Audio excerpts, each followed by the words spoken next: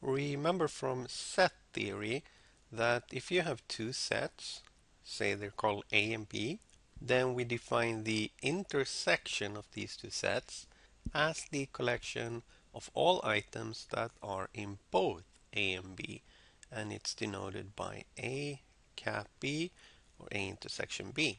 The union of A and B is defined as the collection of all items that are in either A or B, and it's denoted by A union B. And we define the complement of a set as the collection of all items that are not in the set. I use the notation A superscript C for the complement, but there are many other ways of denoting the complement, such as putting a bar on top of A. For the complement to be defined, we need to have some sort of a master set containing all possible items that might be considered to be in a set for us to say which elements are not in A. So for example, if my master set is 1, 2, 3, 4, my A is 1, 2, my B is 2, 3, the intersection of A and B would be just 2. This element is in both A and B. The union would be 1, 2, and 3. 1, 2, and 3 are in either A or B or both.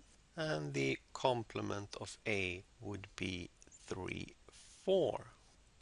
Those are the elements not in A.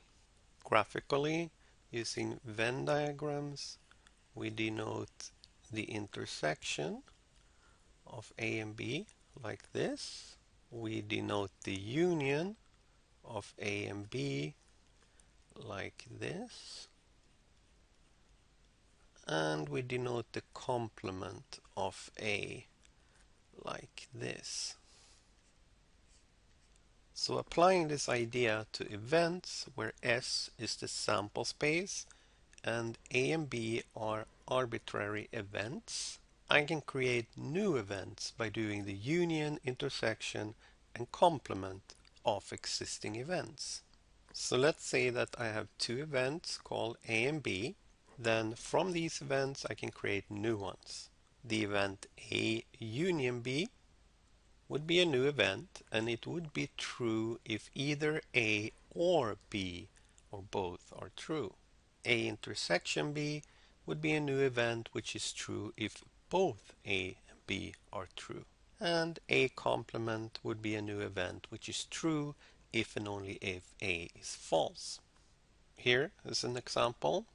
We toss a dice with the usual sample space S, and I have defined two events, A and B. A is the event that I toss 1, 2, or 3. B is the event that I toss 2, 3, or 4. Then the event A union B is the event that I toss 1, 2, 3, or 4. A intersection B is the event that I toss 2 or 3, while A complement is the event that I toss 4, 5, or 6. Remember that two events are mutually exclusive if they cannot happen at the same time. Well, that basically means that the event A intersection B, that is the event that they do both happen at the same time, must be the null event, which cannot happen.